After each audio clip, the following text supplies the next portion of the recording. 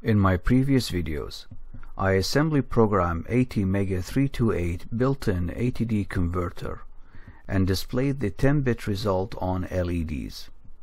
I also programmed LCD interfaced with the Arduino and displayed string of characters on the LCD screen. In this video, analog voltage from the potentiometer is digitized by the analog to digital converter, and the digitized value is then displayed on the LCD screen. Before I begin explaining the project, a quick introduction on assembler directives, which are not part of the assembly code but rather instructions for the assembler used to enhance the functionality of the assembly code. This table shows a sample of these directives, some of which were used in my previous assembly codes. The include directives used to include supporting files such as header files, and as an example here we are including the header file avr/io, which allows the assembly code to interact with IO ports and registers.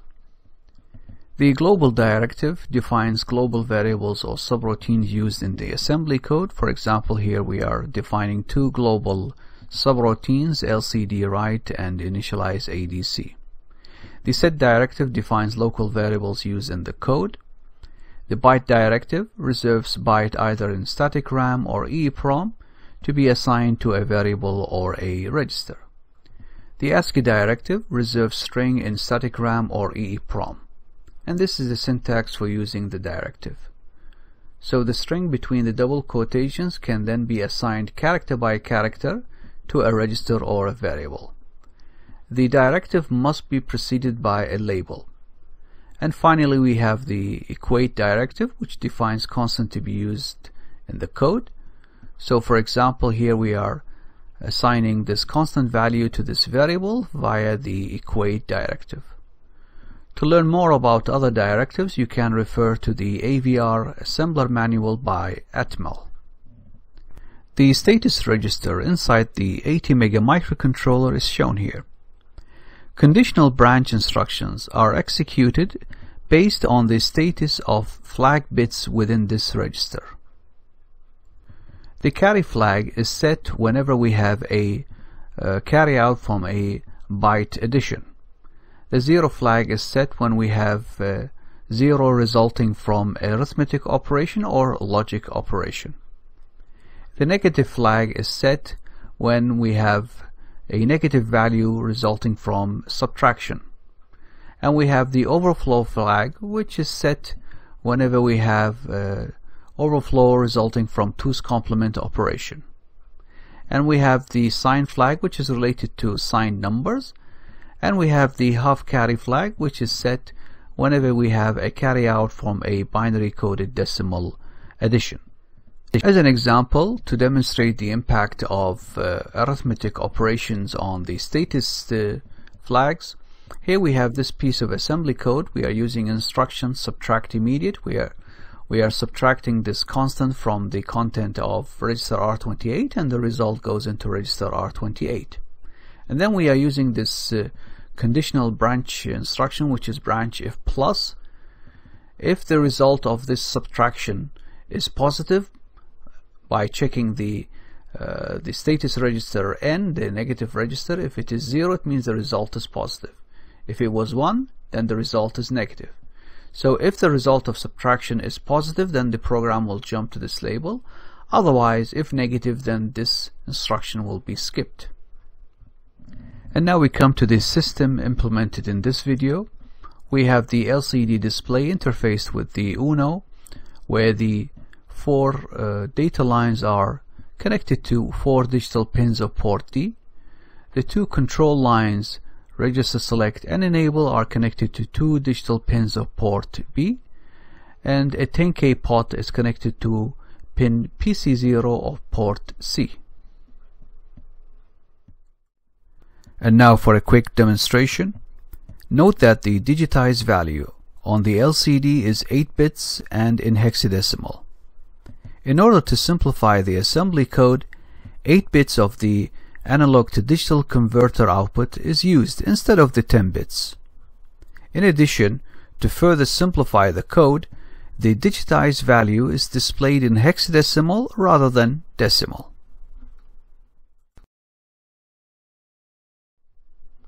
Now let's look at the steps needed to display the 8-bit digitized value in hexadecimal on the LCD screen. The ADC is programmed so that the 10-bit result copied into pair registers ADCH and ADCL are stored in a left justified manner. Now we will ignore the 2 bits stored in ADCL and focus on the 8 bits stored in ADCH. The 8-bit value in register ADCH is split into 2 parts. We have the most significant nibble, which will represent the most significant digit of the hexadecimal value, and we have the least significant nibble, which will represent the least significant digit of the hexa value. Now let's look at the steps needed to display this most significant nibble on the LCD screen as a most significant hexadecimal digit. We start by copying the 8-bit digitized byte in ADCH into register R16 using the instruction LDS, which is load immediate from data space. And then we need to mask the least significant nibble and keep the most significant nibble using the AND immediate instruction.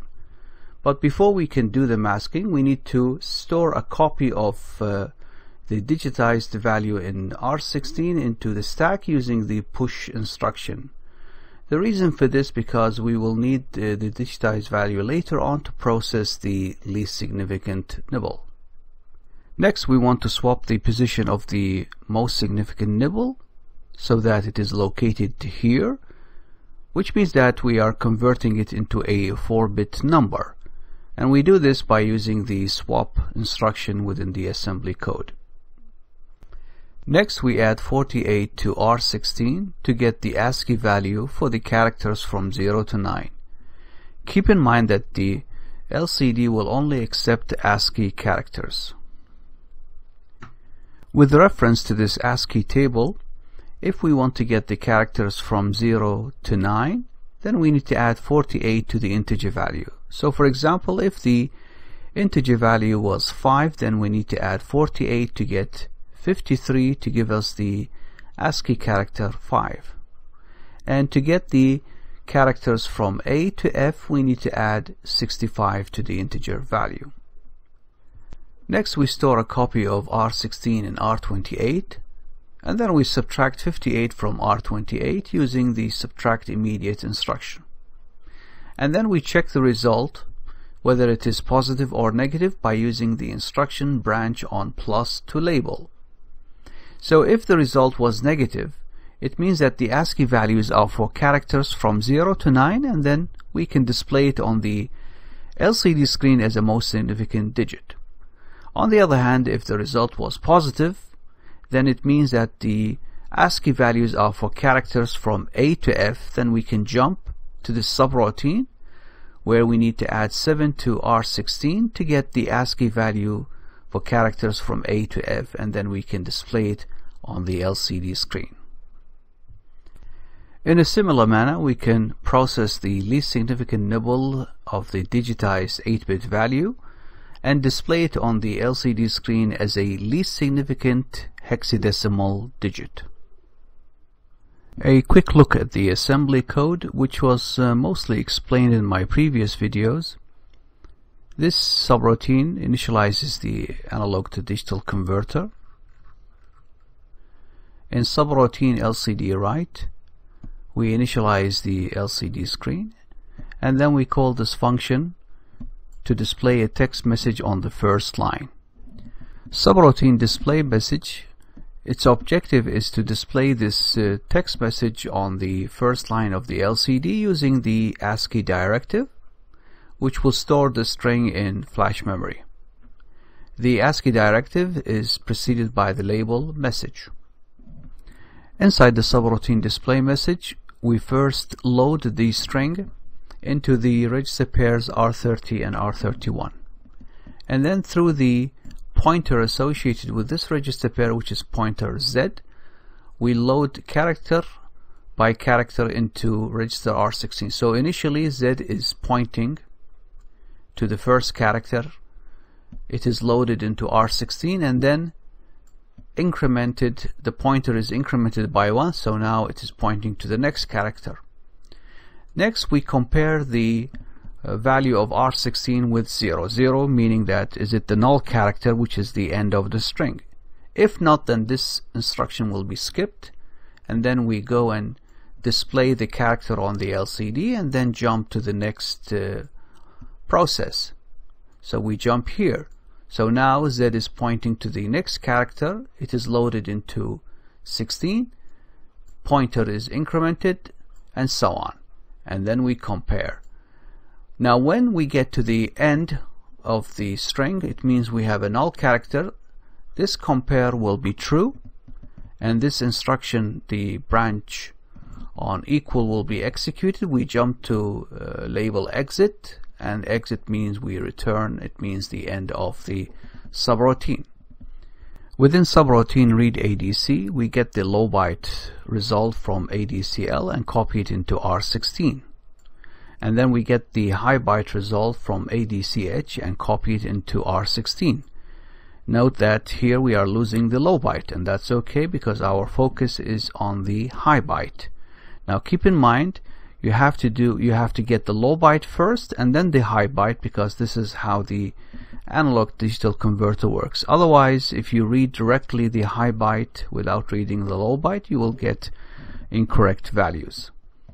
Now register R16 has the 8-bit digitized value.